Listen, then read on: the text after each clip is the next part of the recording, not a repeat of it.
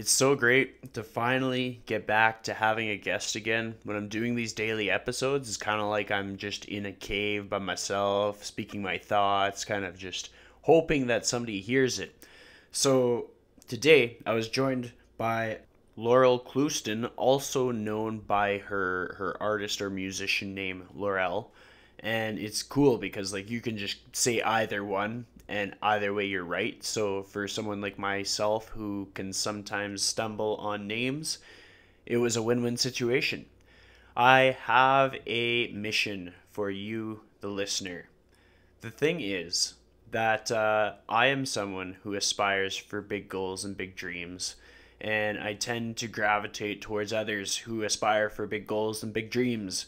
And as I compound these people who are all going in different directions in positive trajectories and doing big things for themselves, I tend to create this cool little network of people that can help each other out.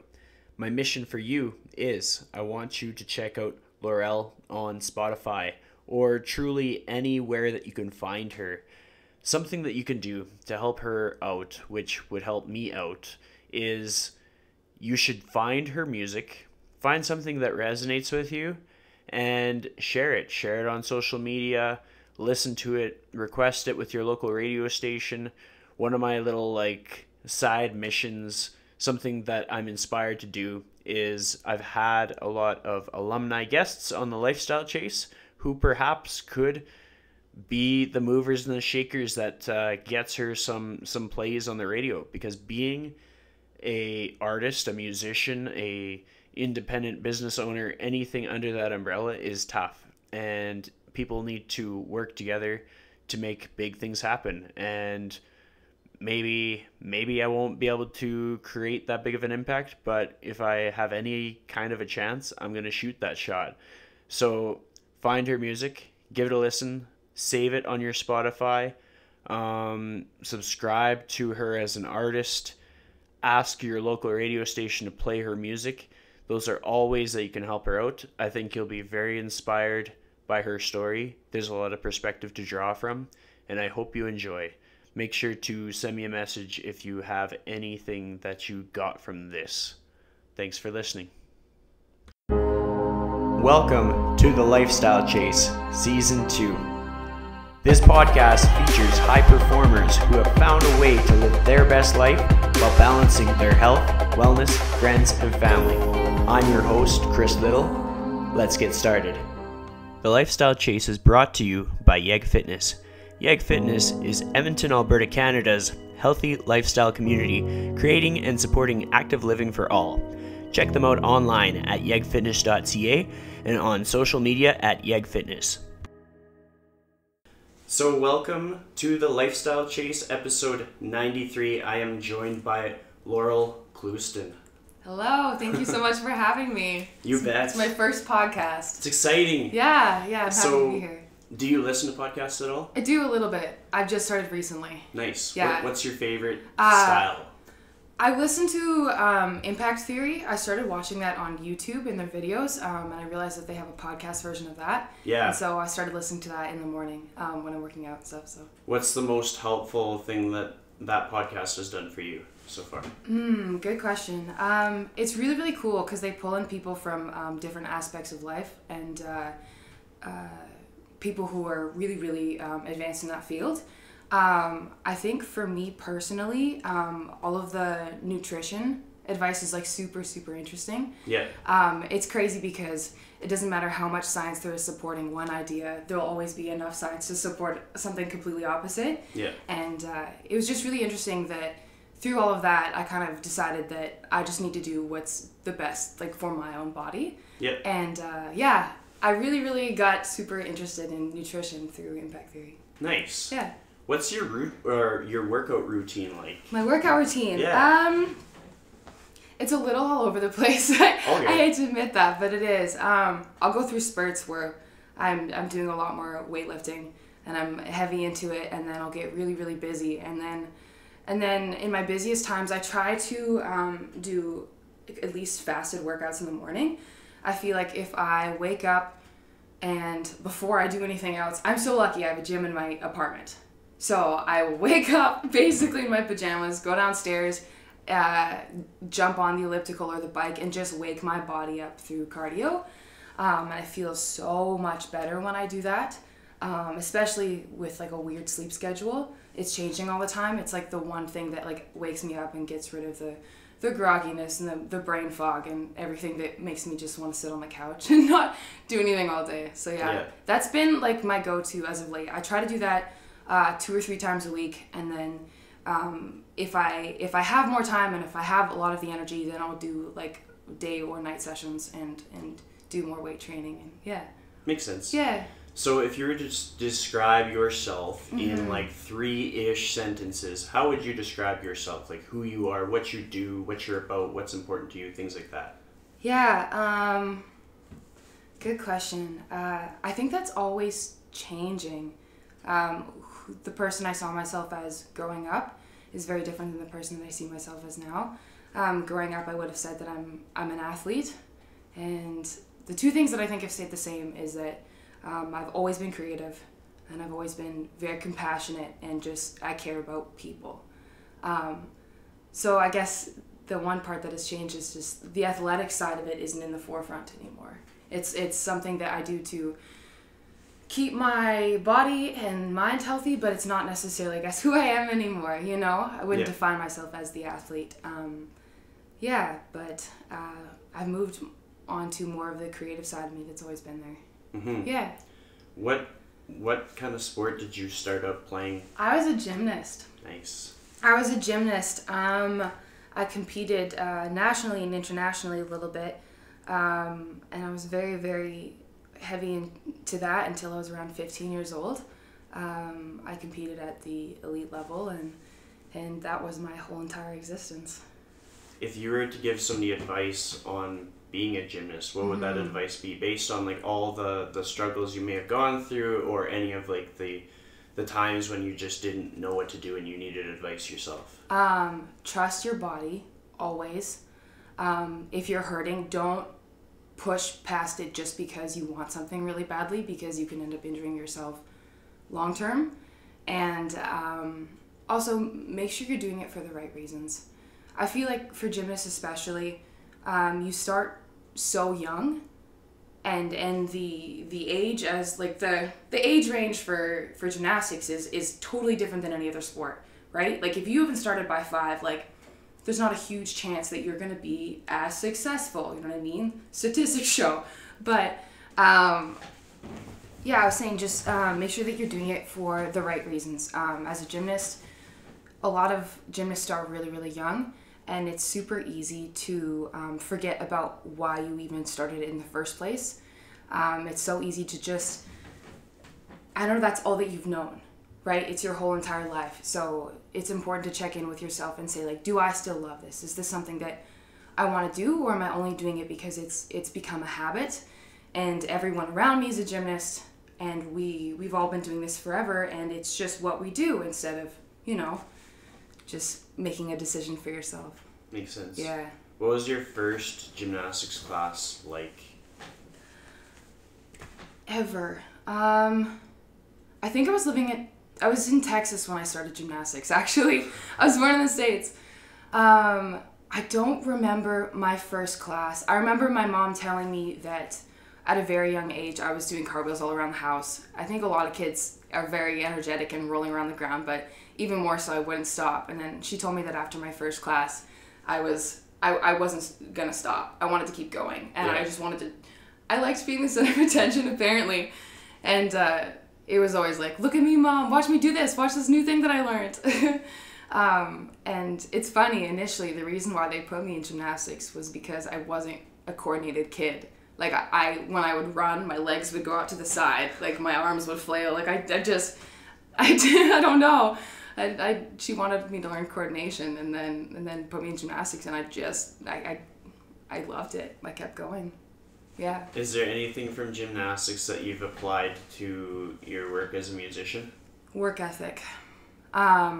There's so many times in music where I second guess myself, and I think that like maybe I can't do this. You know what I mean? Maybe I was an athlete and that was kind of my thing, and maybe music isn't for me because it seems hard. And then I look at what I did with gymnastics at such a young age, and every single time I'm like, if I could do that then, I can do anything now. If I could perform in front of 1,000 people on a balance beam and under all this pressure at 14 years old, you know what I mean? I can get up on the stage and sing songs. Yeah. You know, I just have to like dumb it down for myself in order to be like, this is nothing. And I think that's really, really helped with that. If I hadn't had gymnastics before, I don't know if I would have the confidence to push through a lot of the things that I have that seemed impossible. Yeah. Yeah, it's really helped. And you talked about like sort of the environment that you end up being, like you're in gymnastics and all you know is gymnastics and everybody around you is gymnastics. Yeah. And you're born in the States. Yep. So what was it like moving to Canada? Like what would happen during that time? How did you feel? What was it like having your environment totally changed? Yeah, I grew up with my environment changing very often. My dad was a hockey coach, and he played when I was really young, and then would coach roller hockey in California, and then we would move back to Tulsa, Oklahoma, where he would coach ice hockey during the winter season, and I moved all the time, and so that was another thing that was kind of all that I knew, and so I went from gymnastics club to gymnastics club, and as hard as that might have been, it was the one constant in my life. It was the one thing where everywhere I went, I had an instant friend group because we all stuck together. And everywhere I went, I was so lucky that it's different from some other sports. I know dance, for example, like you see it portrayed on TV and it's competitive and it can be catty. And for some reason with gymnastics, it was just the most supportive group of girls that I had ever met everywhere that I went. And so it was very nice. I had an instant friend group. My last big move as a kid, though, I moved from Tri-Cities to Medicine Hat, Alberta, and that was a big change. Gymnastics is way bigger in the States. There's way more girls involved, there's way more gymnastics clubs. Even in like a smaller city, there'll be multiple gym clubs. Moving to Medicine Hat, there was one gym club, and I don't want to talk down on it because it was like incredible. It really was, but like the level of gymnastics in comparison to like where I had been, it just like it didn't exist, and it didn't exist for like the place that I really wanted to get. You know what I mean? Like I had my eyes on the Olympics and university and Team Canada, and there was no one at my level yet when I got there, and so it was a big change. That would be like football. Like football in the States is so much bigger than football in Canada. So you're gonna hit this culture shock of like, they have a program. It's not gonna be with the volume of people. The development isn't going to be at the same stage because they have to cater to who they are serving, sort of. Yeah, exactly. So is that kind of what started your transition out of gymnastics, or? Actually, no. I moved. I think I was 11, and my mom has a lot to do with my success as a gymnast, actually. She decided that she was going to be a gymnastics coach out of nowhere because she wanted to help. She got like very involved in what I was doing throughout, just because I felt like I didn't have anyone to help me out, and we were always very close. And so I would talk to her about things that were happening in the gym all the time. I would talk about the skills that I was doing, and through all of that, she kind of slowly learned the world of gymnastics, and then decided to like really actually get into it, and took a bunch of courses, and then decided to become a gymnastics coach. And through that, we kind of, through myself, my mom, and my gymnastics coach Eva, who was there at the time, we really kind of just learned and built together, and from like this level all the way up. And so I had someone supporting me the whole entire way, but we were all learning as we went. And it was a very, very unique situation, up until a point when I knew that I needed help, and we brought another coach in he was actually a Hungarian gymnastics coach a while ago, and then I think he was coaching in Banff, and he had come in for a camp, and he was very, very knowledgeable. He pushed me very hard, maybe a little bit too hard, but I got to the place that I really wanted to be in the sport. But at 15, that was when I started really questioning if it was something that I liked or if it was something that I had been doing for so long and it was all I knew.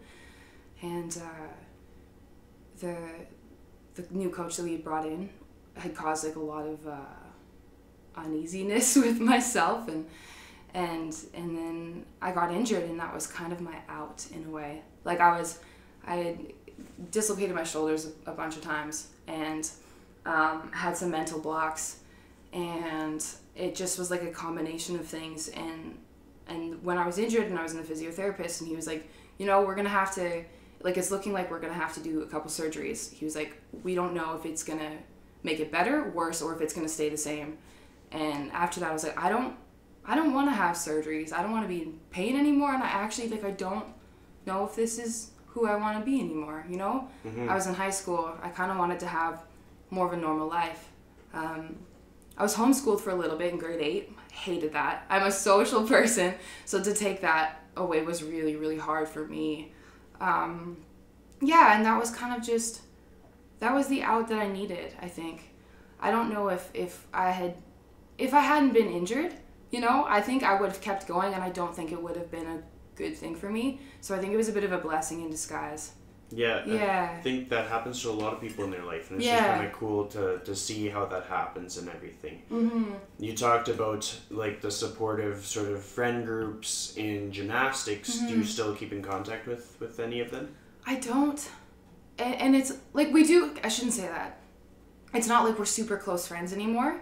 But if I reached out to any of them, we would have an amazing conversation. And I've had a few of them reach out to me over the last few years. But it's not like we're best friends, but it's kind of one of those things you, like, always have a friend. Yeah. Yeah. What are the characteristics about them that kind of stand out as being, like, those people that you can stand to be apart from and then reconnect like nothing ever happened? I think it's because we all went through a similar experience. I think that the experiences that we had in life, you can't compare to anything else, and it's hard to explain to someone else fully what gymnastics is and what it looks like on the inside unless you've been through it, Like, I can explain it, but to just truly live it is different. And I think it's just the shared experience and the mutual respect for each other and the things that we went through that kind of creates just that friendship and the relationship that's on a different level. That's awesome. Like, that is just something that comes up often just in, like, the different fitness communities. Like, you get all the CrossFit people stick together because they all went through that tough WOD. Yeah. And all the spin people, they stick together because they just got, like, their life flash before their eyes in the class. Yeah. It's like, yeah, I totally understand that. Mutual experience, yeah. Because your parents sound pretty cool. Yeah. Thank you. Just straight up, tell me more about them. Like, what makes them who they are? What are they all about? My dad's a hockey coach. He coaches Kamloops now, but he coached Medicine Hat Tigers for a long time in the WHL. And he played hockey for a long time when he was growing up as well. And yeah, he's just always been an athlete and always very, very passionate about hockey. My mother can do everything. We moved so much that every single time she was raising us, she would just adapt and find something else in this new place that she could do to financially support us. She was a painter one time, she painted houses, and she's actually an incredible artist. And she started a pet sitting business. She became a graphic designer at one point. Gymnastics coach, dental assistant, and then now recently she is writing a novel. She's writing books, and it's really, really cool to have someone in my life who just decides to do something and just does it, because she feels that she needs to or she wants to, or it's just an interest of hers. And it's cool because I think a lot of times we can get stuck in a routine of, I went to school and I have a teaching degree, I'm a teacher, and then that's just kind of who I am. And to grow up with someone who was constantly like, I could do this, sure. You know what I mean? Like, I'll read this book and figure out how to do this. And And I think that's what gave me some of that flexibility to make those decisions growing up. Yeah, she's inspired me a lot. That's awesome. And I like that you talked about like the whole like your activity or your career or your passion becomes your identity and like, disconnecting from that. Yeah. Because it seems to be like a reoccurring theme with people that I talk to. Like maybe they're passionate about a certain fitness thing and then that takes over their identity. Without the fitness thing, who are they? It's hard. Yeah. I think it's really, really hard. And I always, I remember my dad telling me that when I was very, very young, because I was terrified of the idea that if I didn't do gymnastics, who was I? And I remember him having this conversation with me and him saying that he completely understands that feeling because he went through a period and he was like, if I wasn't a hockey coach, who am I? As Sean, who am I? You know what I mean? And I remember that as being super young and just kind of deciding that like I'm Laurel, but I'm going to do different things. You know what I mean? And I'm gonna try different things, and all those combination of things kind of can mold me, but they're not necessarily who I am. And I still struggle with that a little bit. Yeah. I think we all do. Yeah. It's just a matter of admitting it. Yeah. So, you were homeschooled for a bit. Did you go back to public school after that? I did. And homeschooled, like I say that very lightly, like I think it was half a year, and then after that it was like half of my classes. But even still, like it was grade 8. It was enough for me to not be a part of everything that was going on. And if you already feel like a bit of an outcast, it's all of a sudden just like you can't be, you know what I mean, for everything. Plus gymnastics, it's there's no season, there's no off season. It's 24/7. You know, taking 2-week holiday vacations wasn't an option because your body changes, you grow, you lose that that muscle memory like so quickly. And so I remember training in summer 30 to 36 hours a week, and during the school year 20 to 24 hours a week on top of going to school. So if I wasn't in school, like there was no after school activities that I could be a part of, and even like hanging out with my friends and going to birthdays, like that wasn't something I could do because I was always in the gym.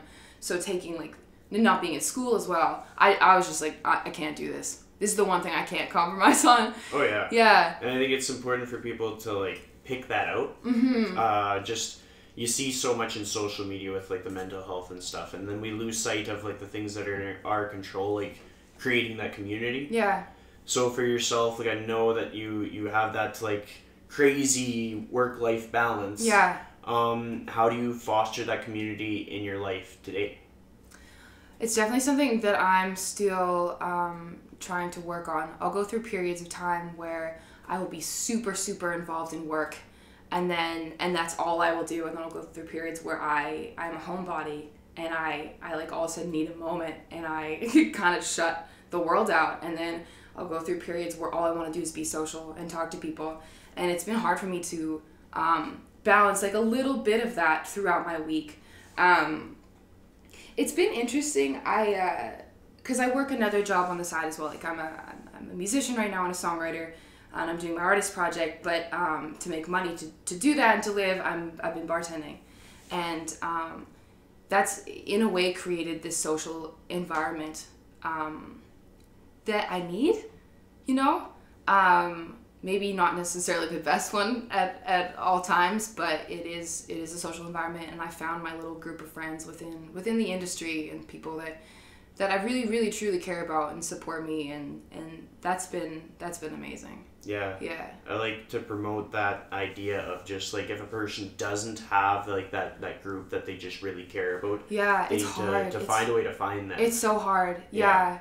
The one thing that I decided I was going to do for myself this year is find people outside of work and outside of the music industry that that kind of just become my new community, because it's just when it's so related to something I do, it's like it's incredible and it's amazing, but I always still kind of feel like I'm missing something. Yep. And I love meeting new people, and I love getting different perspectives on the world, and I'm a very social person, and I think just because of how busy that I've made myself in the last little bit, I've like stepped away from that community of people, and it's something that I would like to find.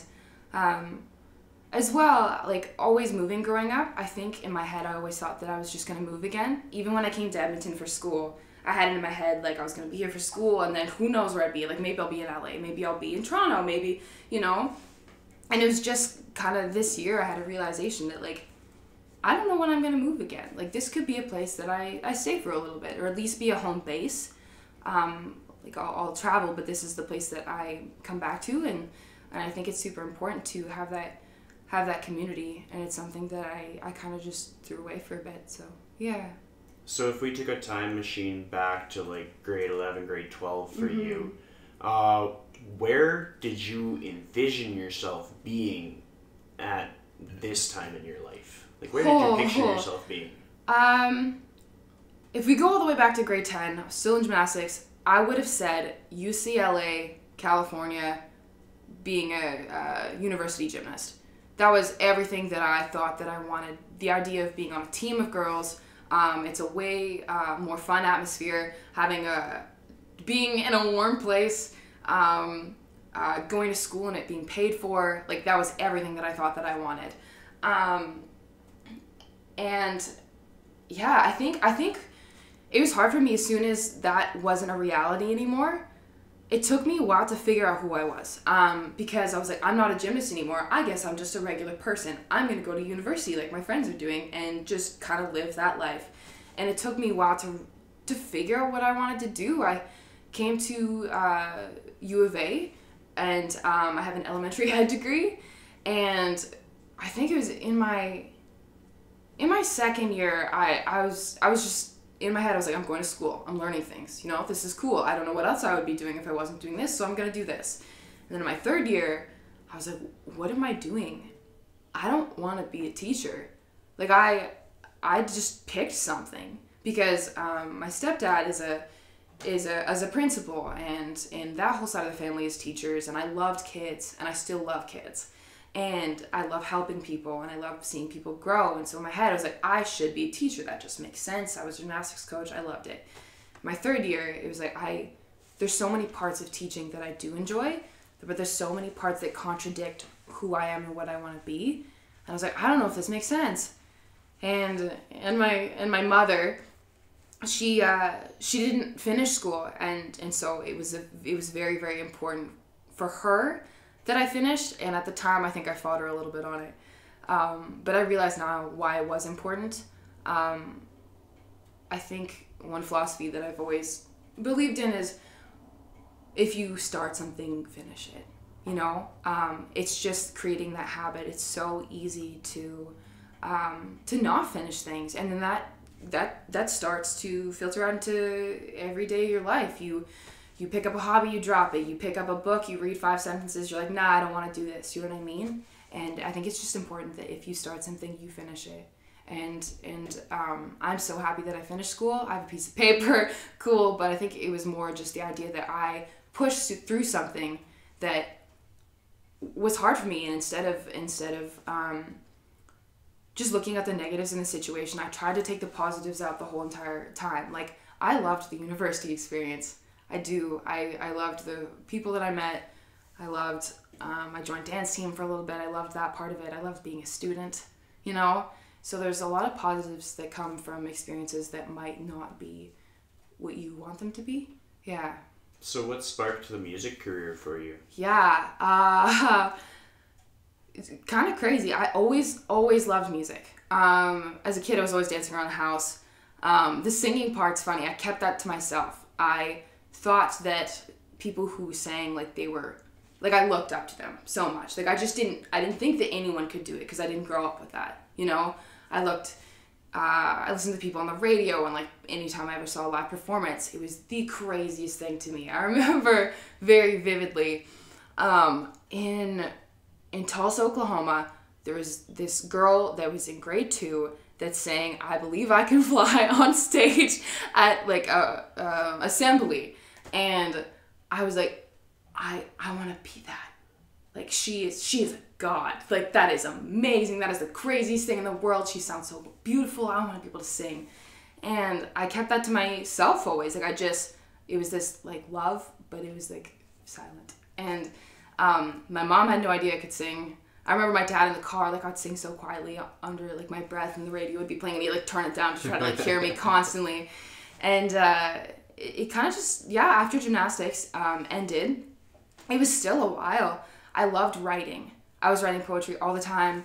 And it's funny, like I wasn't necessarily reading poetry books. I was just writing my teenager-y feelings down in a poetic form, I think. And I just thought it was so interesting the way that words fit together and how you can like craft them so carefully to mean something that hits someone so much harder, you know what I mean, than you would if you just say it.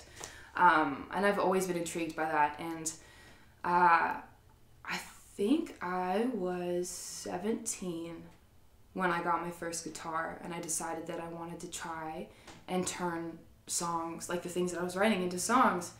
And a friend of mine had taught me, I think, like 4 chords of a Taylor Swift song. And then she taught me afterwards that you can pretty much take those 4 chords and put a cable in your guitar and play any song you want at the most basic level. Yeah. And my mind was blown. I was playing guitar all the time. I was writing songs. They weren't great. And I somehow decided that it was a good idea to start posting them online on YouTube. But it was still like at the beginning of YouTube and everything.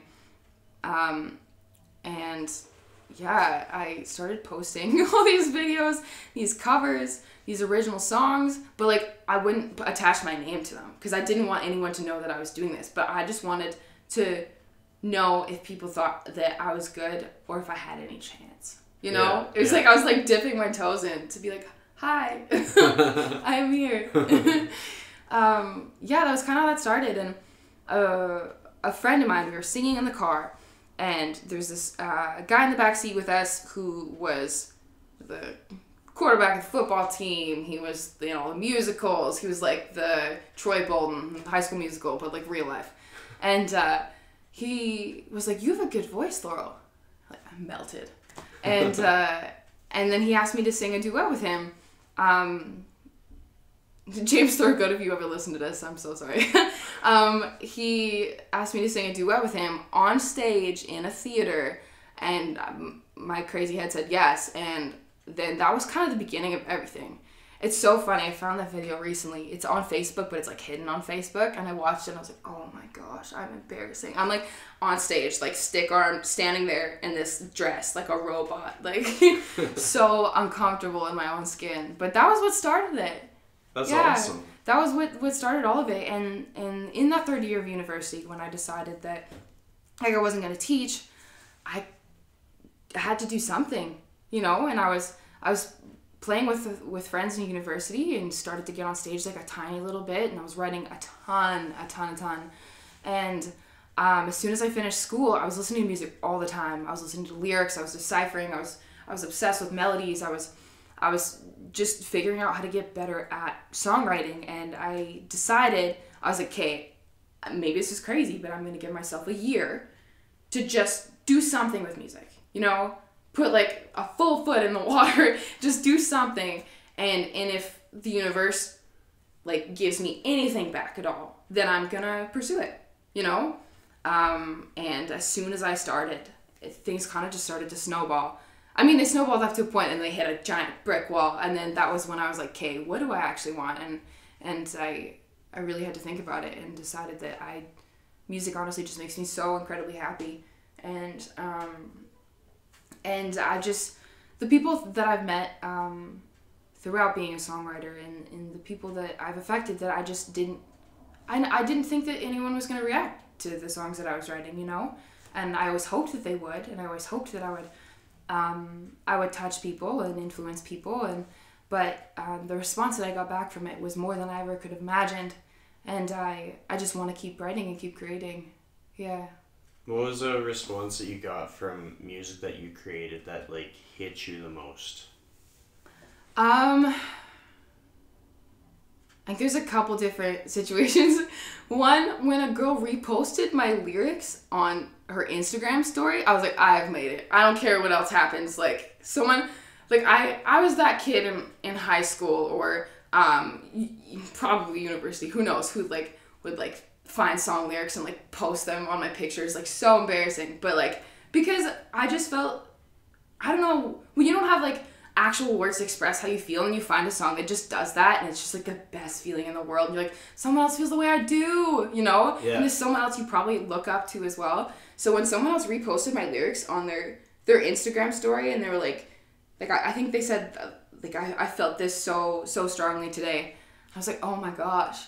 Yeah. Like, what? I was that person for somebody, you know? I was that person that they were listening to my song and they're like, oh man, like I'm going through this hurts, this sucks, and like I feel this so deeply right now. And they went a step above that and they're like, hey everyone, this is how I feel, you know? Yeah. It was just, that meant a lot. And I had another girl reach out to me one time too, just saying that I had inspired her to do something that she really, really wanted to do, and that I think she had known that I was a gymnast as well, and then decided to do music, and that just really, really meant a lot. You know, I feel like we're all kind of stumbling through life, at least it feels like I am, and I don't necessarily know if I'm doing it right, or if I'm making the right decisions, or if I'm doing enough for everyone else in the world, and to have someone reach out and say like, hey, you're doing a good job, like you've impacted me, it's just kind of gives you that reassurance, you know? Yep. Yeah. Yeah, I totally get that. Like with the whole like using an artist's lyrics, I did that just the other day with an NF song. I was like, oh yeah, that speaks to me. He has some incredible lyrics. Oh my goodness. It's crazy how he strings it together. And then just talking about like getting that feedback to be wondering if what you do makes an impact. Like as a podcast host, I feel like I kind of just talk out to the abyss. Sometimes I bring in on guests and we're just talking out to the abyss and we don't know if anybody's listening. Yeah, it's very tough. True. I feel like that's so much. Oh my gosh. Yeah. So when it comes to musicians, who do you look up to, or who is a musician that you figure has already made it and you've resonated with their work? Okay. Anyone who knows me already knows this answer, and it's been the same answer for so long. But Halsey, she's releasing an album today, and it'll be out at 12 o'clock, and I'm very excited about it. I've been influenced by like a lot of different artists. Growing up and not being in like a very musical family, I think a lot of my influences came from like a lot of just mainstream radio, like the radio being on, you know? And then it was later on that I kind of dove into like the folk world, and then the singer-songwriter world, and then more into the pop world. But there's two artists who I grew up with, female artists that heavily influenced me.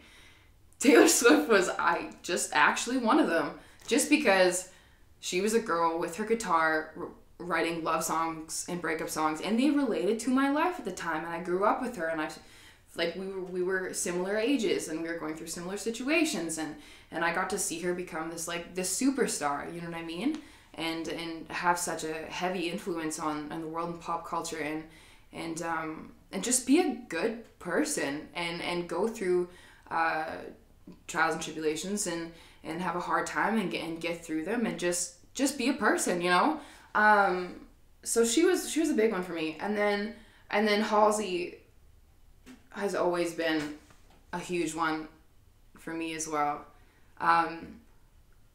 She's more on the mainstream side of music right now, but when she first started, it was a lot more like alternative. Like her lyrics were very, very introspective and dark and poetic and cool, and she's just kind of always been this badass who says what she wants and seems to know exactly who she is, and that was something I wanted so badly and looked up to her for. That's awesome. Yeah. And it's good that when you're picking your role models that you're finding like those other characteristics in them, like how they lead their life, not just what they create, but like how they create it and with what intent. Yeah. With your career in the last like 2 years, what's your 3 biggest wins?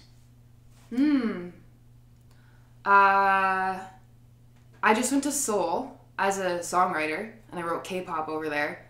That's probably one of the bigger ones. I decided that I wanted to be a songwriter, and I do want to be a songwriter. And I think one of the coolest parts about being that is you get to travel and write music. And thinking about my younger self, looking at what I'm doing now, I know that I would have thought that was the coolest thing in the world. It's interesting because I've gotten kind of like caught up in it, and instead of just appreciating it for what it is, sometimes I'm like, but what's next? You know, like I did this, cool, like we did this step, like what else can I do? But when I just sit and think about like my life and what that looks like right now, like I just got to go travel to a country that maybe I wouldn't have gone to before. Like it's on my list, but it may have been 10 countries down, and who knows if I would have ever been able to experience that. And just through meeting the right people, I end up in South Korea writing K-pop, and it was one of the coolest experiences that I've ever had, and that was just December. So that was very recent. Before that, playing K-Days. I opened up for Aqua at K-Days. That was the craziest experience ever. Once again, like, baby Laurel would have seen that and been like, what? No way. Like, it's always been a goal of mine to play on, like, a big festival stage. I kind of just saw that way more in the future. And I didn't know that was something that was possible in my own city, you know? Performing as an artist has always been something that that scares me, in all honesty. I saw myself way more in the background. I was more of like this quiet songwriter, and then when I decided to do my own artist project, I kind of just like stumbled into it, and then all of a sudden was like, I have to be a performer on stage now, and I have to try and connect with my audience and be engaging and have this incredible voice. And it was just like all these things that I was like, oh my goodness. So the fact that I went and I got chosen to do this this big festival stage performance and opening for Aqua was like, the whole time I didn't feel like it was me yet. I think I hadn't like mentally prepared myself for that even being an option yet. It was just like in my head I was like, that's gonna happen 100%. I'm gonna play big stages. So I was like, but that's 2 years in advance. So when it happened, I was like, oh no. like I knew that it wasn't gonna be a horrible experience, but it was just like, oh, this is happening now. Okay. And as soon as like all my friends and family were gonna be there, I was like, no one come. No one, like I need to practice on a smaller stage. Like I'm not ready yet, you know? But I'm so incredibly happy that it happened. I think it happened at the right time. I had gone through like a big mental lull with being a musician, and a lot of it, so much of it happens behind the scenes, you know? You write so many shitty songs before you release one that you think that you might like, you know? It's just, there's so much practice behind it. There's so much just, it's like a mental game constantly. It's so interesting creating something that you're happy with, that you really hope will impact other people, but at the same time if you want it as a career, you need to figure out a way to put it out the right way and market it and for hopefully some at least financial break even, you know what I mean, to make it worth it. Like I have the creative side of my brain, which just wants to be a hippie and create music and live in the jungle, like, you know what I mean, like not care and just bring happiness to people. And then there's the like successful logical side of my brain that's like, no, like business, like we're gonna make money, like to the top, you know. And it's interesting trying to make those happy at the same time. And yeah, it's just hard putting your heart and soul into something and putting it out into the world. And yeah. No, it makes sense. Like it's very, any self-employed person would be able to relate to that. Mm-hmm. Anybody that has to ever market themselves, or it's marketing like, yourself is hard. You're betting on yourself. Yeah. And you have to, like, sometimes like there's no confidence. Sometimes there's zero confidence, and you have to put money into yourself and believe in yourself enough that like this product or whatever you're putting out is going to be worth it. And to me, that's crazy. That's so crazy. You know how much confidence you have to have in order to do that? Like, I feel like I fake that so much. Like, I can't because I don't feel 100% confident all the time, I'm like, well, here we go, might as well just try, you know, like, that's the attitude I have to have, because, or else, like, I go crazy. A ton of people listening are going to relate to that. You got personal trainers that are going to relate, you got, like, business owners, people that own, like, restaurants. That's crazy. Yeah. It's just nobody really is willing to just say it into a microphone. Like, hey, half the time when I looked like I was owning it, I did not think that I was owning it. I was just like, oh yeah, we're just gonna do this. Yeah. If you had to give yourself a pep talk to kind of turn things around, what would that pep talk be? What would it sound like? I think I've learned the best pep talks, honestly, from my boyfriend. He's the best hype man in the whole entire world, and I think through him I've learned a lot. Positive self-talk is so incredibly important, and when you don't even notice that you've negative talked yourself into a hole, it's so hard to get out of it sometimes. My best pep talk. I think I take a step back from everything, and instead of being super focused on music and if it's good enough and if I'm gonna make it work, and I just take a step back and I'm like, hey, why am I doing this? I want to make people happy. I want to be happy. I want to just live my life the way that I would like to. And what does that look like? That looks like me having the time that I have, that I'm so fortunate that I have to spend time with friends and family. That means that I have the time to be creative and make music. And that means that I have the time to enjoy the little things and just really do what I want to do. And if I have that, then I'm happy. And all this other stuff, like, that's not as crazy as it seems right now. I get so in a hole and into it at times, and because it just feels so real. It feels like sometimes you're riding this wave, and then instead of, like, you're, like, looking at everything and you're like, oh, this is beautiful, and then sometimes you are in that wave that, like, everything's crashing over top of you and all of your problems are, like, the sand on the ground, they're, like, pelting you in the face, and you can't see things clearly anymore, you know what I mean, until you poke your head above water and you're like, oh, it's beautiful out here, you know? And I think about that a lot as my life. And honestly, it's just taking a step back from it and just perspective. Yeah. It's so hard when you get caught in your own head, but it's honestly just perspective. And I like how you talked about your hype man. Yeah. Because it's just like, in the line of work that you are in, you need a hype man. Oh, you do. You do so much. And a lot of my friends, I think that, like, all of us have at one point have had to be our own hype mans. You know what I mean? Hype women, hype girls. But it just makes such a big difference when there's one other person who is like, Laurel, you're not crazy. You know? Like, I know you think that you're crazy right now, but you're not. Like, it makes sense what you're doing, and keep doing it because you're doing a good job. You know? It's like, oh, okay. Like, just someone else telling you that, it's so incredible because it's such an independent world, especially in the beginning as a musician. Like, being an independent musician is an incredible thing because you call the shots, you make your decisions, you are the one to control your music and where it's going and what kind of music you want to do. But at the same time, it can feel so overwhelming and crippling to the point where instead of being on top of it and controlling all those decisions and being like, sweet, I'm in control, it's like, holy shit, I'm in control of everything. Yeah. You know? Yeah.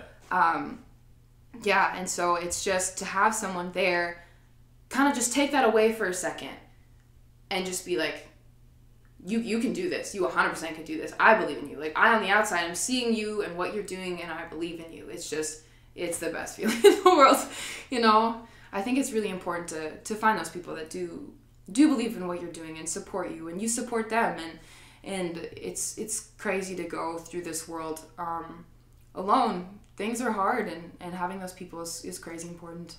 Did you have any period in your life when you didn't have a hype person? Yeah, I did. 3 years ago, it was a really, really hard year for me. I finished school. I had just been through a really, really, really bad breakup. It was kind of one of those ones where classic case of, like, mental abuse, and you alienate yourself from everyone and your friends and your family, and to be honest, I ran away to Thailand.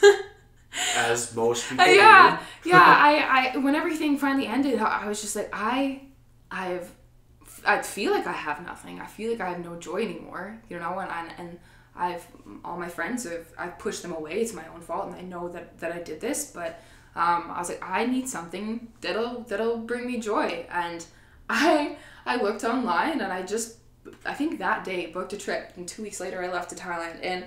And it's so funny because it's so cliche, but it was the most influential, life-changing trip of my life. And if anyone is out there going through a tough situation and they can make that decision to go travel, oh my gosh, do it. Do it. It was the greatest, one of the greatest things I've ever done for myself.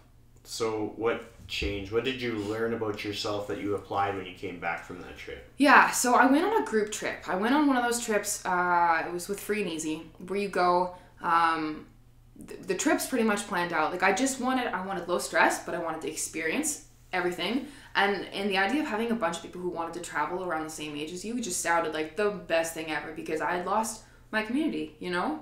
And when I went, I realized who I was again. You know, you're meeting all these people for the first time, and so you're hearing their stories, and you get to talk about who you are, and then you're like, oh yeah, I am this person. I am outgoing. I am funny. I do have a personality. Like I like these things. I like talking to people, and it was just like I all of a sudden went from like a shell of a human to like I was a full person again. You know, I had thoughts. I had feelings. I had no problem getting out of bed and running to the beach and just having the best time of my life. And I think that was what really did it. And those connections that I made with people, it was crazy how important they were for me. And we still talk. I still talk to so many of those people that I met. And I think once again, it's just that collective experience. We all went there for whatever reason we did. And together, we had an experience that no one else in this world also had. Like, because I could have gone on that trip a different time, and we would have had a different experience, you know? But the experience we had, we all shared, and it was incredible for us. And so I think that creates that bond with people that's super important. Yeah. And it really, really helped me. I came back, and I felt like I was myself again. Yeah. Yeah. How did that change how you chose the people that you surrounded yourself with? Like, you got to know yourself, you're a whole person again. How did you approach your new friendships and relationships and stuff? I decided that I was never, ever going to let someone let me get that low, because I knew what it felt like, and I saw how it happened. As soon as I had some clarity from it, I was like, oh, that's how that happens, you know? And I decided I was never going to let anyone make me feel small ever again. And so I think I went into things guarded, but also a lot more compassionate than I would have if I hadn't gone and run away, you know? I was guarded because I was terrified of being hurt by anyone. But I also was really, really craving that connection and human experience. And I just started talking to people again. Yeah, that's awesome. Yeah. So with the songs that you've created so far, like taking the ones that I would be able to find on Spotify, because like I checked out some of your stuff and I was like, yeah, I could listen to this over and over. Like, it's Thank good you so stuff. much. Thank you. Which song are you most proud of? The last one I released, just so you know. That one was about that breakup that I had. And it was kind of like stepping away from everything and just allowing myself to kind of just be a little bit angry. Yeah. You know, but also take my power back. I was like a little bit angry, and I also kind of regained this confidence. And so instead of feeling small, it was that like I feel strong kind of thing. And like it hurt, but like I kind of wish that you would feel the hurt that I felt, so you would know, so you could never do that to anyone else again. You know, I think it's just the most real songs that I've written lyrically. It's something that I didn't ever think I was going to experience. I mean, no one does. No one thinks that they're going to be the person who ends up in that abusive relationship, you know? In a way, I'm very thankful that I did, because I'm so much stronger of a person because of it. I feel like I have a lot of insight and advice to give other people in a similar situation. friends who have gone through similar things, instead of just being confused and frustrated, because it seems crazy, like I understand, and I'm able to be a lot more supportive. And it makes for a lot of good song material and topics to pull from. Like, yeah, so that one I think I'm most proud of. Lyrically, I wrote a lot of songs in that realm, but that was the one that I decided to get produced and released. I'm excited. I've been writing a lot more music recently, and I've been working on a project, and that's gonna start coming out soon here. I'm excited for that to come out. So yeah. What's the spark that starts up a project for you? You have your business side, you have your creative side. Like, what makes that happen? Because sometimes it's hard. Like we hit that mental block. Yeah. But we have our business side. We're like, okay, hey, what's the next project? So how does that work for you? I've always wanted to create an EP. Right now, like an EP, being like I think it's considered like anywhere from like 5 to 7 songs is considered an EP, and so it's like a small little mini album. It's a singles game right now in the world because of music streaming services and the way that everything's going, and so I'm still releasing it mostly singles, but I've always wanted to have my own little project that kind of was this entity in itself, this little thing that I could put on a CD if I wanted to, and it's a thing and not just a song, something that I can sell, something that kind of defines who I am at that time and what I was thinking in that time of my life. And so I decided that I wanted to do that last year. There's a producer that I just started working with, kind of on a trial basis for fun, and we wrote one song together, and I was like, let's do this. And so we've been working on that for a while now, and it's been such an interesting experience just doing it, the two of us. I know a lot of independent artists will work with other people, and really big artists will usually have 3 or 4 or 5 songwriters on one song, and there's a label supporting them, and there's all this, and it's been hard doing this project. It's been a blessing at the same time, though. It's just been hard for me making these big decisions and trusting that the decisions that I'm making are the right ones. And who's to say they're right or wrong? It's just I would like the best for the project. I would like to give it the most success it could possibly have and to reach the most people.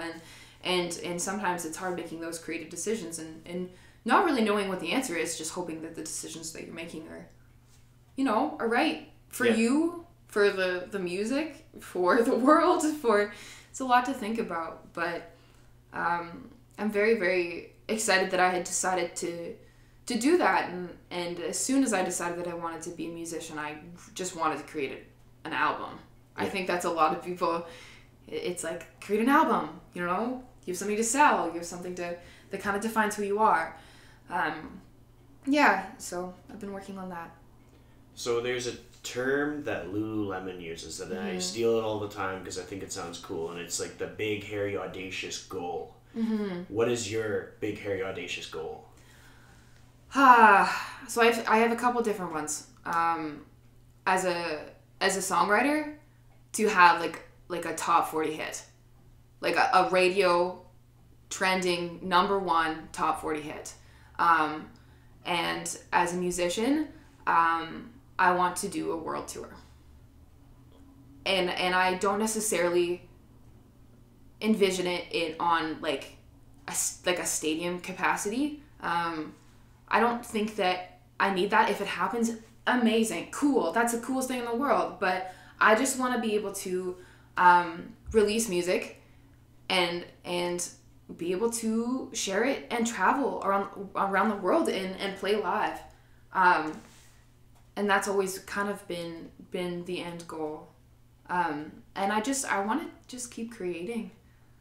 And enjoy the process. I think that's a really, really important goal for me, is because I feel like I'm so, how to explain it, like, outcome oriented. Like, it's like, you see this thing and you achieve it, and then you have happiness, right? You think you do, or there's this goal, and then you're just really, really striving for it, and then you hit it, and it's like amazing. But with music, like a lot of other professions, there's no cap. you know? There's no amazing, you've made it, cool. There's always okay, now what? What's next? Yeah. And so I think one of the big goals for me as a musician is to enjoy the whole entire process.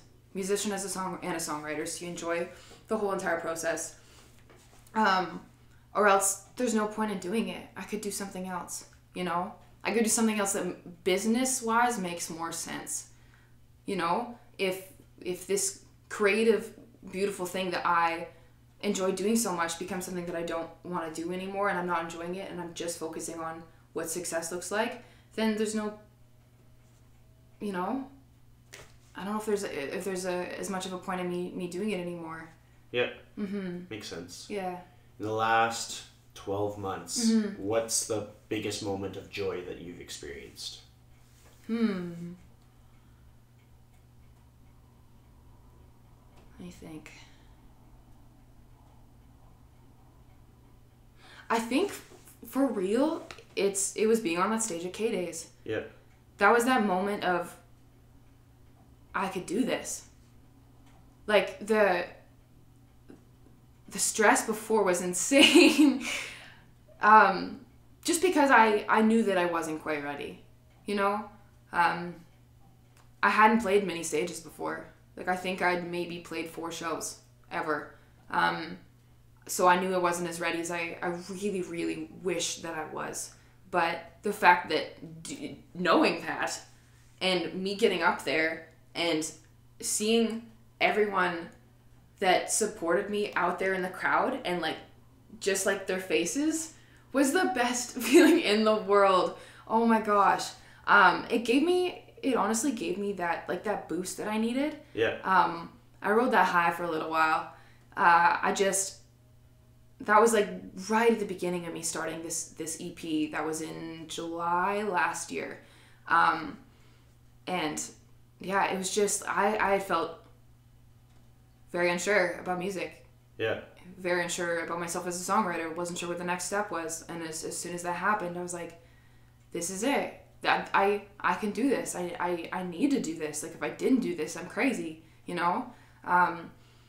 And the coolest part I think is like, yes, all my friends and my family were there, but I talked to people afterwards who weren't my friends and my family who said that they loved my performance and they started following me and we still keep in touch and they're checking up on me to see when I'm releasing new music and they become new fans and people that are kind of part of my life and it was just a very, very important experience for me, I think. Yeah. Yeah. That's super cool. And the fun thing was like I had reached out to you to be on the podcast like in like 2018. Yeah. And so like I saw your performance on K-Days through like Instagram and stuff like that. I was holy shit. I was like vicariously like, soaking that up. Yeah. And it's just so I know how much you enjoyed that because it showed through your post and through all of like the reposts that you had and all that stuff. And it's just so cool to have moments like that. But leading up to it, you talk about how you were kind of in like that block or like that roadblock. Yeah. What kind of advice or hype would you have for somebody that's feeling exactly like that right now? It's not the end. You are going to have like 100 no's to one yes. You're going to have 100 bad songs to one good song. I think it's so important to just keep going. If it's something that you want to do, just mindlessly keep going. Mindlessly keep practicing, you know, when it's hard and it seems impossible and your mind's going crazy and telling you every single reason why you don't, just grab your guitar and play. Just practice those vocals. Just sing, like just write that material. And even if you sit at the piano that one day and you play chords and your melodies suck and you come up with 2 lines and you're like, these lines are garbage. I think it's so important to get the garbage out of the way so the good songs come out. You know, and I think just generally in life with anything and in any profession or passion, it's not easy ever. And I think the hardest thing is just facing that resistance. We all feel resistance in whatever we do. It's the people who push through that resistance constantly every single day and talk back to the negative self-talk in their head that's telling them like, what the fuck are you doing? Why are you doing this? You can't do this, you know? and just talking back to that and having something to say back to that and pushing through it when it doesn't quite make sense, you know? Because it's not until you've had some small successes, big successes, something that you look back and you're like, oh, it did make sense. At the time, it never will feel like it makes sense, you know? That's good. That's some good advice. So I have one final question for you that I ask all of my guests. Okay. And it is, if you could give one piece of advice to someone on how to live their life to the fullest in the most true to themselves way, what would that piece of advice be? Ooh, that's a good question. The fullest. Truly do what makes you happy. If that's one single thing, own in on that one single thing and just go for it. If that's 20 million different things, do them. Do the things that honestly make you happy. I think it's so hard. Society standards, like everything's kind of shifting right now, especially. But I know growing up, my parents kind of had this idea of what they thought life looked like or what it should be like, and there's so many people that do settle and I'm not saying there's anything wrong with a 9-to-5, because I know so many people that makes them so happy. They love their job, they love their career, it makes them so happy. They wake up in the morning with a smile on their face, and if that's what makes you happy, oh my gosh, go for it.